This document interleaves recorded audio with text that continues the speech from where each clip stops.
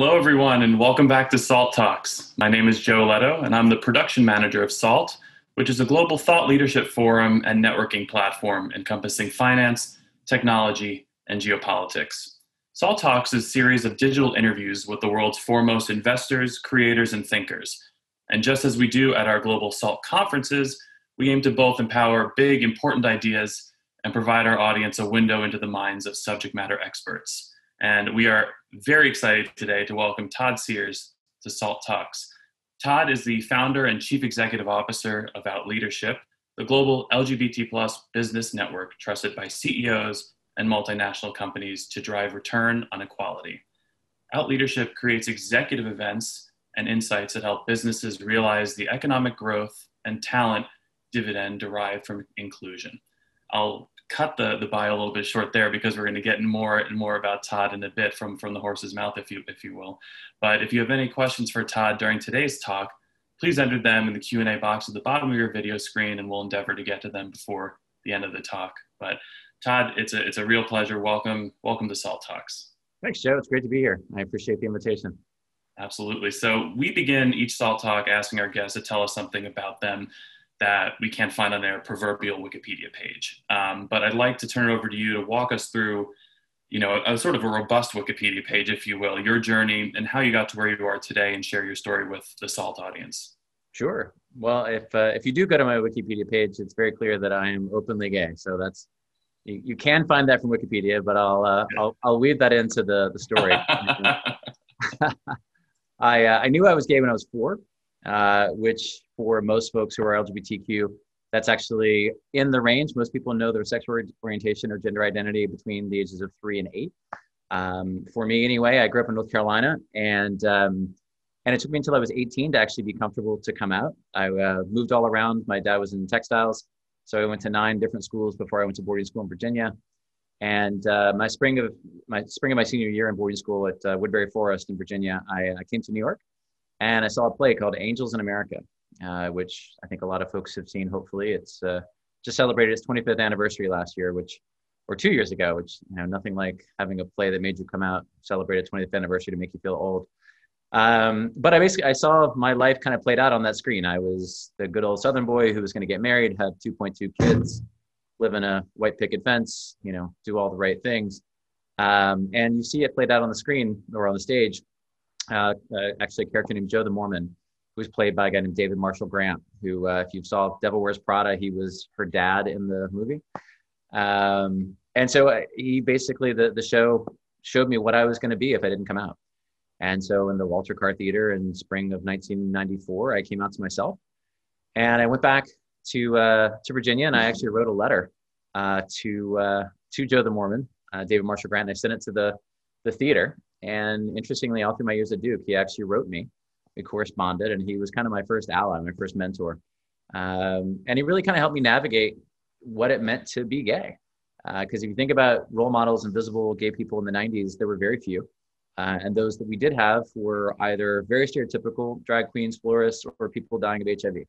That was pretty much what you saw. You didn't see gay bankers, you didn't see gay lawyers, you didn't have CEOs who were gay, you didn't have anyone saying that you can have a career if you were gay, right? I mean, it was kind of career suicide at that point in business to be gay. And so I, sort of internalized that, but also was lucky enough at Duke to have some great fraternity brothers and great supporters. And I was in campus politics. And so out of college, I moved to New York and I went to Wall Street, which was, at that point, late 90s. And my first boss was a homophobe.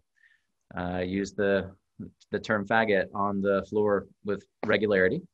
And it was kind of shocking, actually. I thought back and I thought, I grew up in North Carolina and I never really had issues. And here I am in New York City on Wall Street and I have a homophobic boss. What are the odds? So I did what most gay people do who are in homophobic environments. I went back in the closet and I started looking for a new job. And the second investment bank that I worked for, I was super out in my interview. I was like, I'm gay and you need to know this. And they were all like, dude, it's totally fine. Like we're cool with the gay thing. But coming from a homophobic environment, that mattered. And that was a decision I made that I would never again be in the closet for any point in my career. And what that also allowed me to do was connect who I was as a person to the community to which I belong to business. And from an investment banking perspective, it allowed me to actually help win business by connecting with gay CEOs and gay business owners. And so I was on sell-side M&A in media, and we actually won the business of Out and Advocate magazine merging the second time I think they did it, which ultimately led when I was a private banker to helping take Planet Out public, which was the first gay IPO, which was pretty exciting. And so the idea that I was able to leverage who I was to have those connections was kind of a new thing. And so I switched sides of the world and went to private banking at Merrill Lynch in 2001. And for those who know private banking, probably a lot of folks listening today, you get a phone, a desk, a computer, and they say, bring in $1 million a month of new assets. And if after 8 months you don't have $8 million, sayonara, you're fired. Which at that point, I believe the fail rate was 92%. And I put together a business plan for focusing on LGBT financial planning. And believe it or not, in 2001, not a single Wall Street bank had thought about the LGBT community as a market, as a business opportunity. At that time, because marriage equality was not a reality, there were over 1,049 rights at a federal level that gay and lesbian couples did not enjoy because of federal recognition not being an option. And about 90% of those rights were financial: titling, taxation, estate planning, all of those types of things. And I thought, why isn't another firm talking to these folks? These folks need help protecting their families, protecting their livelihood, protecting their estates. And so I put together a plan and I partnered with Lambda Legal, which is the largest LGBT civil rights organization in the US. And I did domestic partner planning seminars all over the country, helping gay and lesbian couples understand how to protect their assets, how to have a charitable planning component to their financial plan, and ultimately how they could support Lambda, HRC. We actually had 31 nonprofits whose endowments I managed at that time. And in the first 12 months, I brought in $100 million of net new assets. And after the first 4 years, I brought in almost $2 billion, which was great. It was nice. I got to keep my job. So that was a bonus. But what was also exciting was I tracked it as an ROI initiative. I didn't go to Merrill Lynch and say, this is the right thing to do. I said, this is the right thing to do for business. This is the right thing to do for our reputation. This is the right thing to do for our employees. And I tracked it as something that they needed to reinvest in. So I said, I actually got a meeting with the head of wealth management, Dan Sontag, my second year. And I got 30 minutes with him and I was 25, I think. And so it was like 2 years ago. And so I said, look, right, exactly. I didn't have quite as much gray hair. So I said, look, I brought in $100 million in the first 12 months and we as Merrill Lynch can own this market. And if you really want to, we could do it. And here's how we do it. And I asked him for $250,000 of sponsorship and he gave it to me. And I later found out in 37 years at Merrill, he'd never given a financial advisor $1, but he gave me $250,000. And the deal was I had to report back to him once a quarter on the ROI in his investment. And the ROI in his investment was twofold. One was new assets under management, but it was also more financial advisors who were focusing on the LGBT market. And I later found out that was a bit of a test because, as he said to me later when he tapped me to kind of lead diversity strategy for him, he said, you're not a financial advisor, you're a leader. Because a financial advisor would not share his or her ideas and want to bring in other leaders with them, right? That's a leadership role, not an advisor role. And ultimately, I'd brought in 250 other financial advisors and helped them sort of do the same thing. So that was the framework. And along the way, because of the work that we did, Merrill won all kinds of accolades. We actually helped advocate for LGBT equality through marriage equality, through adding non-discrimination for sexual orientation and gender identity, transgender medical benefits. We won the HRC award, all because they were doing the right thing for business, not just because they were doing the right thing for LGBT employees and clients. And along the way, I got to really have some great sponsors and mentors, and we can chat about that as well. But the ability as an out gay person to then help other people be out and visible was something I was very proud of. Ultimately, as I mentioned, he tapped me to run diversity strategy for him, which I did. And then I was recruited away to Credit Suisse, and I was head of diversity and inclusion for them across all their businesses. And in 2010, they laid me off, which was awesome. And so I was sitting on my sofa with a severance check and multiple martinis. And I thought, all right, what the heck is next? What am I going to do next in my life?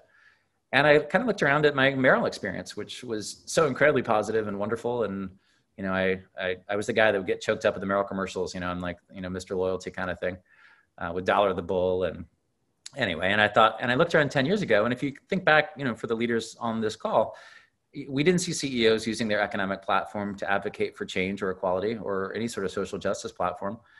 We didn't have companies using their economic power in places like North Carolina or Indonesia or Singapore to advocate for gay equality or really almost anything. And I thought, could I create that conversation? And could I use the learning of getting an old conservative Irish Catholic command and control company like Merrill to support gay equality because I tied it to the bottom line. And so I started a summit I called Out on the Street. I used my severance check to fund it. And the idea was using Wall Street as an example, and kind of Davos, Salt Talks. I mean, this type of conversation was the model. CEO hosted, senior business leader attended, not a diversity summit, not an HR summit. I really wanted business leaders because HR and diversity folks get it, but if business leaders get it, then they can actually drive change. So our first summit was in March 2011. So we're almost 10 years old now. I think you guys celebrated 10 years last year, I think, if I'm not mistaken. We did. You were at our 10th anniversary conference. Yeah, which was awesome. And so the first 6 banks were Bank of America, Barclays, Citi, Deutsche, Goldman Sachs, Morgan Stanley. And I gave each of the 6 original banks 10 slots for director level or higher business leaders. And I said, you know, the framework's going to be business, talent, and equality, but in that order. I want you to be in the room because it matters to your business. You've got to have the right talent to execute on it. And equality is the output, not the starting point. And we were 200% oversubscribed for the first summit. 2 weeks later, 4 of those 6 CEOs signed on for marriage equality for New York. And we grew from there. So I launched in Europe almost 9 years ago, in Asia 8 years ago. We were the first gay summit ever in Asia, in Sao Paulo, Brazil, and in Sydney, Australia. So now around the world, in 2019, we had Davos-like summits in New York, London, Hong Kong, Paris, Sydney. We have talent initiatives for young gay leaders that we've built called Out Next. We have a talent initiative for senior LGBT women called Out Women. We have a board program called Quorum, which we can chat about, as well as research on allyship, on self-identification, on the business bottom line benefits of LGBT equality. And everything that we've done globally with 650 CEOs and now 85 companies is focused on the idea that business can drive equality, but from a business imperative. So we get these companies to leverage the economic power they have by doing business in states and countries all around the world to say that discrimination against gay people, LGBTQ people, is simply bad for business. And so that's what I'm now doing around the world. I think it's fantastic. Just to go back to Angels in America, I actually saw that when it was on Broadway. I think was it 2 years ago already? The 25th. Yeah. I took a picture with the wings and everything. That was something I'll never forget. I don't know. I love the story. And HBO did a miniseries of it as well. Meryl Streep and De Niro and like an amazing cast of folks. So if you haven't seen it on Broadway, it's still on HBO. So. And that's what I'll be watching this weekend.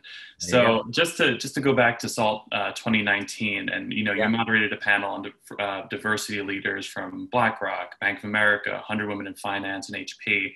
Yep. And Leslie Slayton Brown, who's the Chief Diversity Officer of HP, said that they implemented a process at HP to actively track Business One because diversity was at the table. So I sort of want to do a state of the state, if you will, of how member firms at Out Leadership are able to use the power of business to successfully drive change. Yeah, well, I'd say a couple of things. I think what gets measured gets done. So I think, companies like HP that are measuring diversity and their impacts matter. It depends on what they're measuring and how these companies are looking to affect change, right? So internally, I always say that representation is a lagging indicator, to put it in financial terms. It's the result of your corporate culture the last 5 years. Engagement is a leading indicator. So too often companies say, oh, we don't have enough of insert blank, whatever blank is, women, people of color, LGBT, and we have too many of insert blank here, generally straight white men. And the challenge with that is that you're saying that you're valuing difference differently, right? And the idea is that it's a problem to be solved. It's only focused on headcount and belly buttons. It's not focused on opportunity or business. There's a guy named Martin Davidson in Darden School that talks about leveraging difference. And he actually says it's an opportunity to be capitalized on all elements of difference, both inherent and acquired diversity count, right? So acquired diversity is more your mentality and your diversity of thought and perspective. And ultimately everyone, including straight white men, have something to be gained from that idea. And so when companies are looking at this, I really encourage them to think about it as an opportunity, not a problem, that everyone does have a role to play. And that's on the internal side. On the external side, quite frankly, as we know from pretty much every metric, discrimination is bad for business, whether it's discrimination against Black people, white people, LGBTQ people, et cetera. And companies are in a war for talent. So the challenge that, if you're doing business in Singapore, for example, where gay people are still illegal, there's 67 countries around the world where it's still illegal to be LGBT. But in 100% of those countries, we're doing business. So if you want to actually bring your top talent into Singapore, it's hard. And so if we can get 19% of Singapore's GDP, which is financial services, to say to the Singapore government, 377A, which is the anti-sodomy law that's still in the books, is bad for business, then that's how you start to affect change. And that's really the model about leadership, is using that soft power that businesses have to advocate for change, because it does matter to their talent, to their clients, and to their bottom line.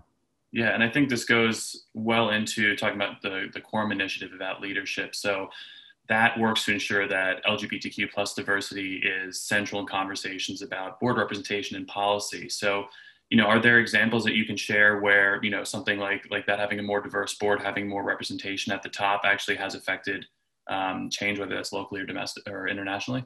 Yeah, well, so I'd say, so first of all, Quorum is our board program, and we've been doing it for about 7 years now. And the idea, quite frankly, was expanding the board conversation to include LGBT folks at the board diversity, level. So too often the conversations around board diversity only center on race and gender, and historically have not included LGBTQ. And to me, that's just a missed opportunity, because there are LGBTQ people of color, women, et cetera. So why wouldn't you broaden the pool? And the first step of that is actually including people in the policy. And so we're actually literally today relaunching Out Leadership's Policy in a Box. There are only 12 companies in the Fortune 500 that include LGBT in the definition of board diversity currently. There were only 2, so we've gotten 10 to amend their policies, which is great. We've also gotten CalPERS, CalSTRS, New York City and New York State pension funds to include LGBT in the definition of diversity that they mandate for their investment strategies. So they have to have board diversity in the governance of the companies that they make investments in. And then a lot of private equity firms, KKR, Carlyle, et cetera, are in the same, and Blackstone and BlackRock are in the same kind of a zeitgeist in terms of using their buying power of the market to actually say that this is something that matters to them. So it's about having people involved in the conversation. It's about including people in the policy, but then it's about holding companies accountable. The California law that just passed last month was a great example, I think. So it requires all companies doing business or based in California to have diversity at the board level. We've been advocating the last 3 years, and thanks to a lot of lawmakers in California who listened, LGBT is included in that definition for those companies.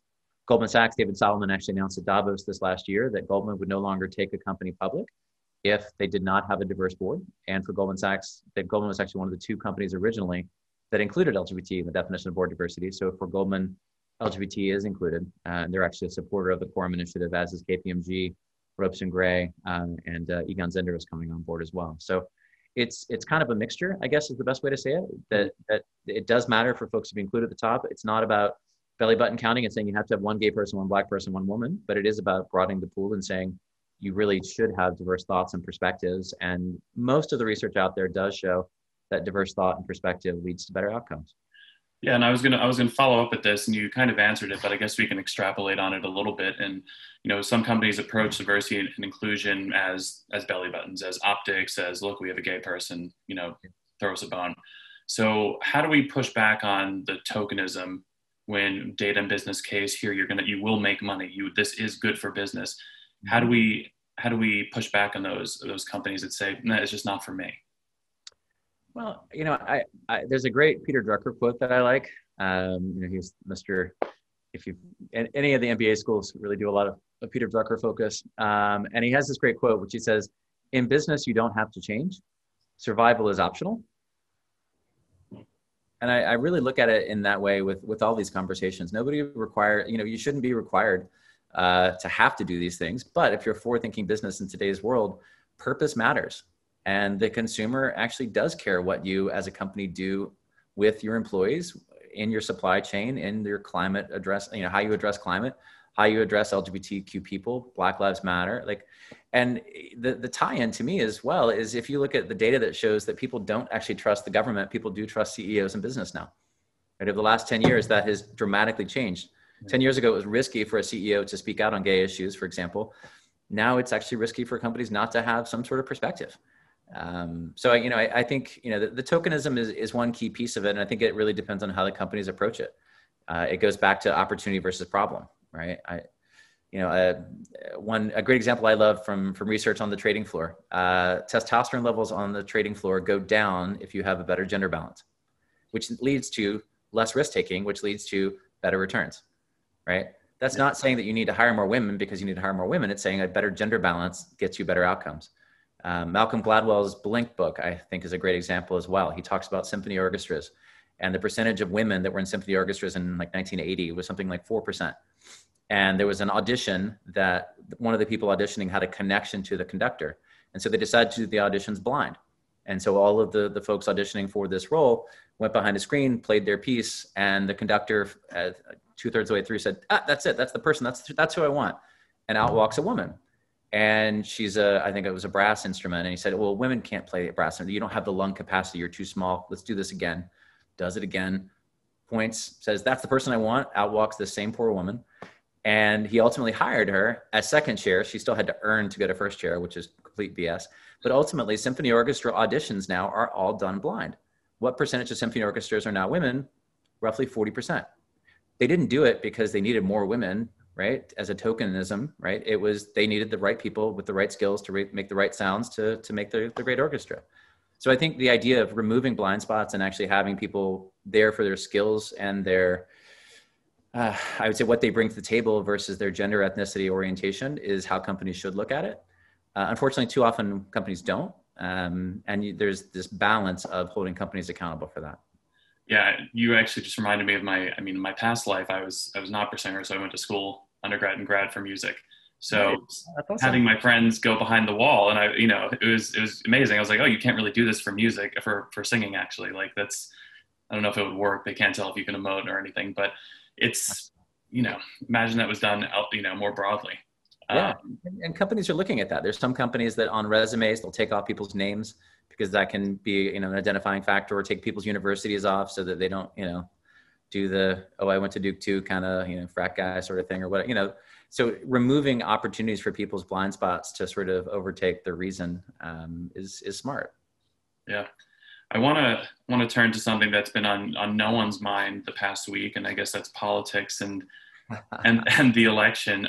Nothing too salacious or scandalous, I promise. But I just want to get your opinion on what a Biden-Harris administration would look like for LGBTQ rights. Obviously, we had a surprise, honestly, but major victory this summer with Title VII of the Civil Rights Act. But today, I believe oral arguments are beginning for Fulton v. Philadelphia for Catholic services. So, everyone, Democrats pro-gay, but what does that translate to you, and how are you going to be advocating with the change of administration?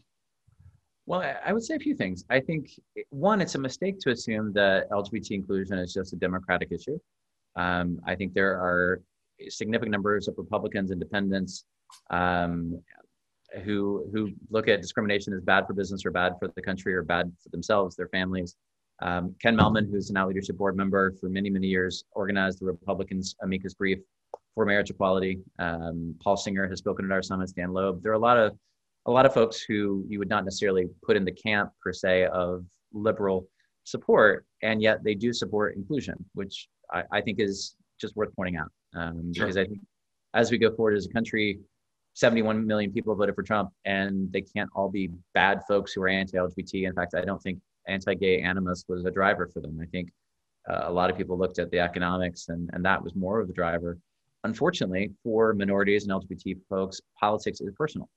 And I think that's what kind of got lost a lot in this election, right? That folks who are not LGBT or from majority community or aren't Black or Hispanic or immigrant or Muslim don't necessarily understand the fear that so many minorities lived under for so long of losing our rights. If you look at the LGBTQ in particular, trans folks have lost significant rights in the last 4 years. Gay people have been discriminated against. Bostock was a great example from a Supreme Court perspective, but in 37 states, you can still be criminalized for having HIV. You can still just, the sexual orientation, non-discrimination included in employment, but not in housing. So gay and lesbian people can still lose their housing across the United States. Gay adoption has been removed from so many states. There's so many elements of our just basic humanity and human rights that have been taken away / threatened. And I think that's what is hard for folks who are not part of these communities to necessarily understand. So when you're voting for someone who says those rights shouldn't exist, you're literally voting against my own humanity and my right to exist. And that's hard for some folks to take. So that idea, I think, is something that has gotten lost, that I think will, under a Biden-Harris administration, be, I think, obviously more positive from an LGBTQ perspective, from a minority perspective. Everyone that I've spoken to in the last week just feels like we finally can exhale And I think that's a very common sentiment. But at the same point, I think we've got to do a great or a better job of building bridges among folks who did not understand why it mattered, and educating folks. And I think that is on us to create those conversations. As it relates to LGBTQ in particular, I think we will see a lot of support from this administration, just like we did from the Obama administration. I do think, the case that you mentioned, if I were to make a prediction, I do think we will have challenges with religious freedom going forward. And that will be at the Supreme Court level. I think there's a misconception that there is a religious right to discriminate, that people's closely held religious beliefs give them the right to infringe on my civil rights, which is not the case. We should never have the right to discriminate against anyone based off of closely held religious beliefs. Everyone has the same right to life, liberty, and pursuit of happiness. And my marriage or relationship or whatever does not infringe on anyone else's civil rights. And when people have actually gone to court and been asked to explain how marriage equality somehow impacted their marriage, they were not able to do it. So there are, I think, a lot of challenges we have still ahead of us, but I'm excited about the direction our country is heading, and the opportunity to continue to create these conversations. Absolutely. Pivoting off of that, we escaped without any major declarations. Twitter's blowing up right now. I don't know. Absolutely. Our lives are going. Followers are just going nuts. So, representation is tremendous. I know we touched on it at the beginning. I just want to go back because we have an anecdote from yesterday. We had a SALT talk featuring 2 Black venture capitalists, and at the end, our moderator remarked that she couldn't identify many other instances, if any, of 2 Black VCs having conversations on a platform, not to toot our own horn, but such as SALT, such as Out Leadership, that, it just isn't happening as much as possible. And then sometimes when you're on the other side of this, I don't know if you've had this experience, and I'm curious to know your thoughts. You program these amazing, robust conversations, and then you almost have to get people to kind of care. And it's a chicken and egg of how you get people in the room to witness what's going on and what amazing ideas are happening. Mm-hmm. So I'm just curious your thoughts on how we continue to promote people. Is it just that we have to continue putting them out there, making their voice heard, and promoting them as much as we can with the platform that we have? I think the last piece of what you said, I think, is the right answer. So, one of the learnings, I think, from the Black Lives Matter movement, it was the idea that significant numbers of Black Americans did not have access to a platform to tell their stories and to be seen and heard, as well as to fight systemic racism that still does exist in our country. So one of the things from an Out Leadership perspective we've been trying to do is find opportunities to use our platform to share diverse voices. We're actually doing a big announcement tomorrow about a new Black trans initiative that we're kicking off in that same way, bringing an amazing leader onto my team, which I'm excited about. Awesome. But the idea that, take allies, for example, and I think this kind of ties into one way to look at your question.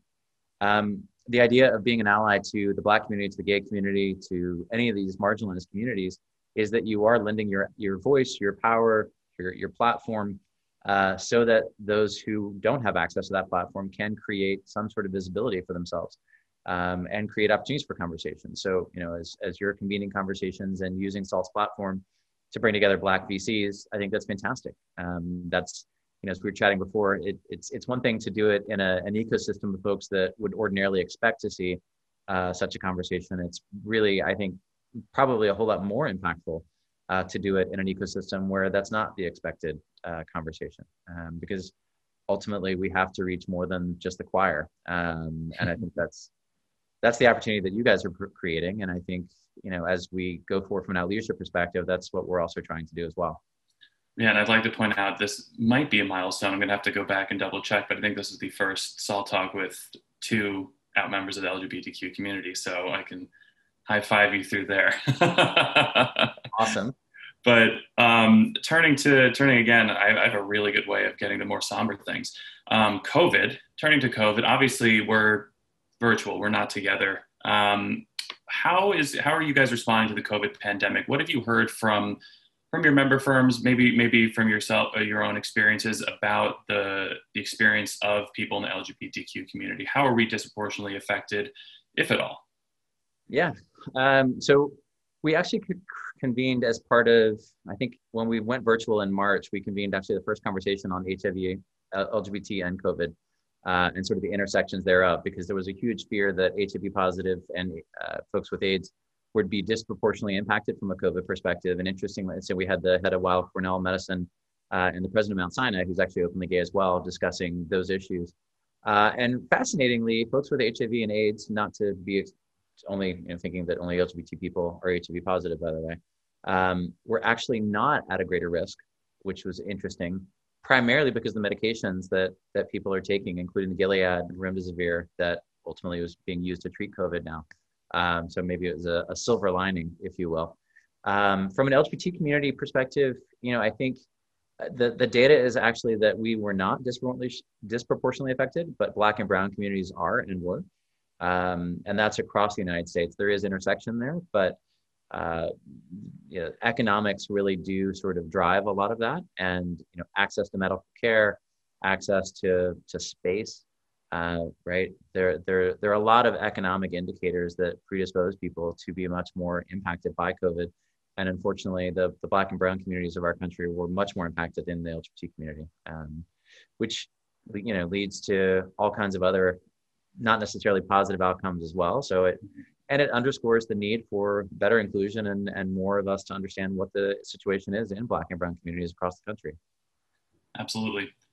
Turning to Out Leadership, I know you guys are doing your conference, obviously virtually. I wanted to see if you had anything you could share about that, what's going on, what the timing of that is, and how people can potentially be more involved with Out Leadership. Yeah. So when we went virtual in March, I decided that we would not do anything virtually that we wouldn't have done post-pandemic.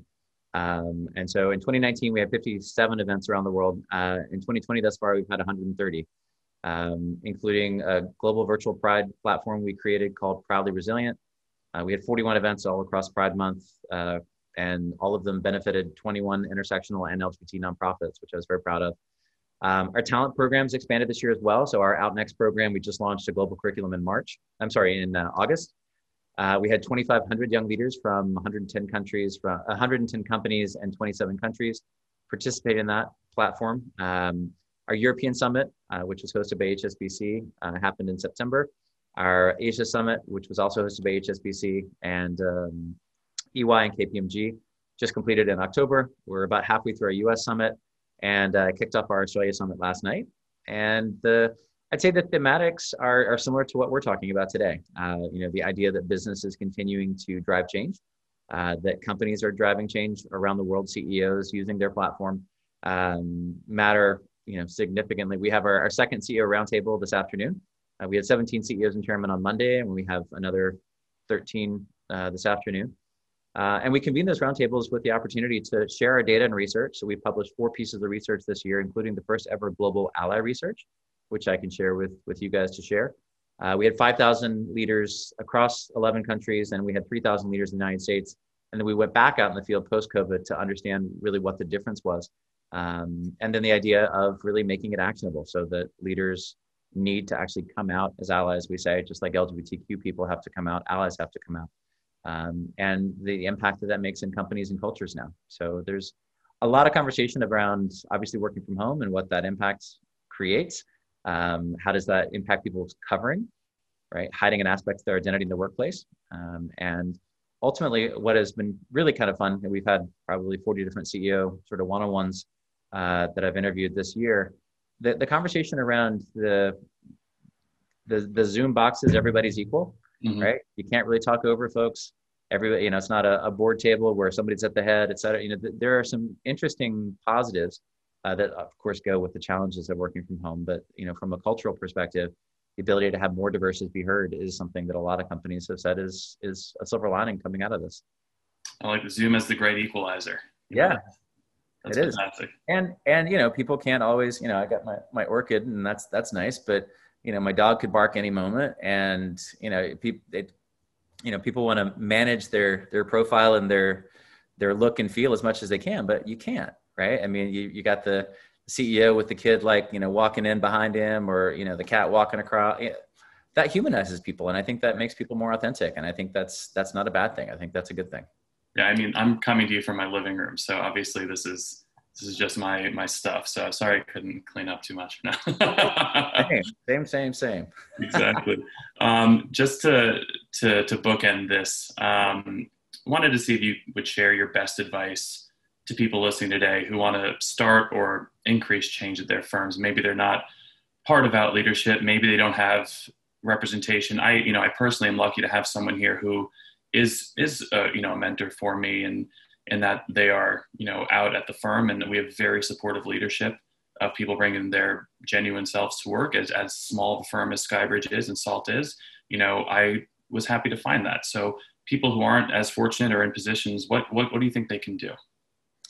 Well, I'd say a couple things. From a firm perspective, would welcome and love more companies to be members of Out Leadership. And I'm happy to talk about that anytime, any place, anywhere.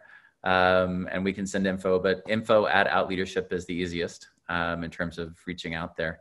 I would say companies have the opportunity and leaders have the opportunity to really look inward and figure out how they can leverage the platform that they have, right? So we have companies that are 250 people and we have companies that are 300,000 people. And the size of the company really is irrespective of the leaders that are leading the company. I reflect on Noel Quinn, the global CEO of HSBC, who's on our board, talked about his leadership style, which is, he has roughly 300,000 people that work for him. And he looks at it as if he has 5. And he literally says, how would I manage with just a team of 5? That's how I manage with a global organization like HSBC.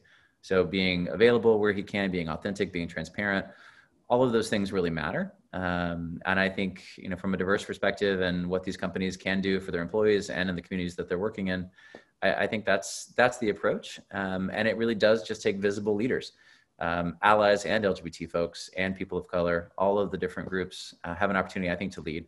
And it really does require corporate support. So I'm glad to hear that you have that with Skybridge and SALT. I'm not surprised, but that's really important. I think you can never underestimate the impact, whether it was David Marshall Grant on me when I was 18 or any of the CEOs I've had the pleasure of working with over the years, that you never know the impact that you're going to make. And being open to creating that impact, I think, is a huge gift that leaders can give to their employees, to their clients, and even to their families. Fantastic. Well, Todd, this has been awesome. I'm glad that we're able to do this now on a yearly basis. Hopefully we'll make it more frequently. I'm looking forward to the partnership between SALT and Out Leadership for the coming year, but want to wish you guys the best for your conference going on. I can't imagine the lift of doing a fully virtual conference. I am not envious right now.